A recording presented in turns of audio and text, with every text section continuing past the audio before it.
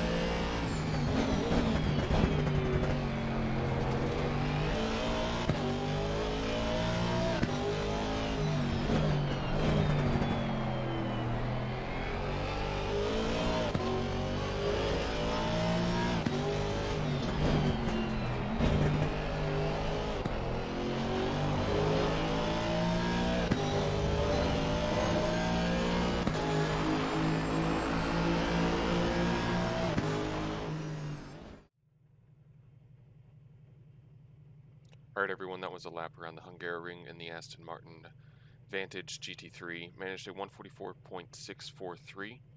We'll go ahead and get into the setup. Started with the aggressive preset. Didn't actually change too much on it, to be completely honest. It's basically still the aggressive preset with just a couple little tweaks. So this just tire pressures, only difference really. Onto the electronics is my personal preference. 2 and 2 on the TC and the ABS with traction control 2 on as 2 as well. 2 2 2 2 2. Front brake pad compound on 2.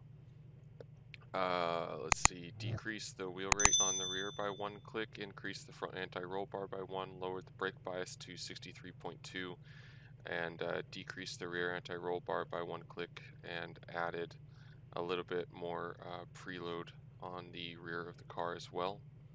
Let's see, on the dampening, I think it's just fast bump and rebound changes on the front, just softer.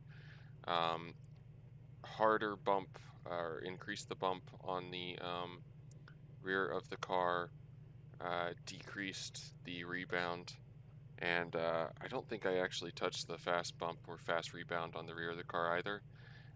Put the wing to the max and increase the front ride height to help with the curbs, as it did with the other cars. This car seems way more focused on getting the performance out of the braking zones than anything else. And on the aggressive preset, it was just a little bit nervous on corner exit. It rotates very well though. If you spend some time in it, really got to know it, I'm sure it's pretty darn fast on its own. But yeah, anyways, guys, that's it. A little bit shorter today. Not feeling the greatest at the moment. Pretty run down from the week. So I hope you enjoy this. Let me know how it goes, as always, in the comment section below if you give it a try. And I will see you on the next one.